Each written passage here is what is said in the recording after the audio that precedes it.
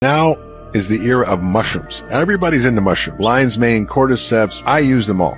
And I think they have very different kinds of properties that are multi-dimensional. They've been used throughout history in cultures like China, which they're highly prized as therapeutic medicines and are in a lot of the medical products. They're really important. And they're now accessible as products that you can get as powders, and you can start to incorporate these mushrooms in your diet or as supplements to help improve your overall health. And what do?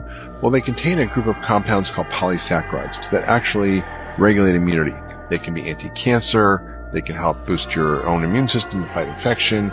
They have different properties. For example, lion's mane can be healing to your brain.